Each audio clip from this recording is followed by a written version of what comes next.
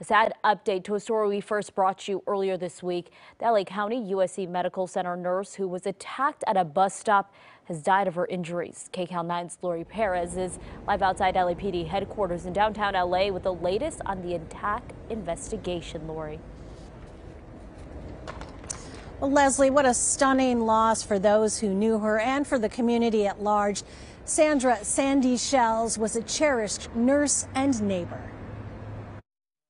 She's just a beautiful person, just a beautiful inside and out. It hurt so bad just to think about what happened to her. It's hard for me to hold back the tears. Neighbors who lived near nurse Sandra Shells for more than 4 decades say she lived a life dedicated to others, to her patients, her parents. I just know that she loved to help people.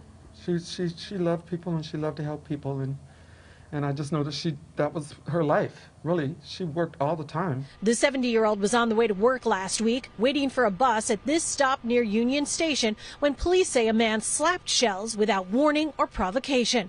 Investigators say the nurse fell and hit her head on the concrete. She was taken to County-USC, where she worked as an ER nurse. The hospital released a statement Sunday announcing her death, saying Sandra Shells will forever be remembered for her compassionate care and unmatched dedication to her patients and her community throughout her 38-year career at LAC+USC.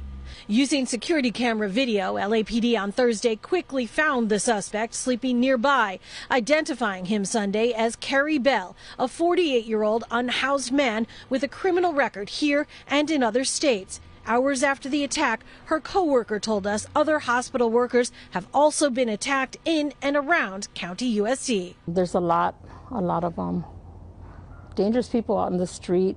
You know, we always have to be worried about, are we going to get to our cars safe? And nothing's being done about it. County Supervisor Hilda Solis wants to change that in a statement Sunday, saying it is a heartbreaking loss to lose a hero. As chair of the Metro Board of Directors, I will continue to push for an enhanced safety plan so we can prevent tragic incidents like this from happening again.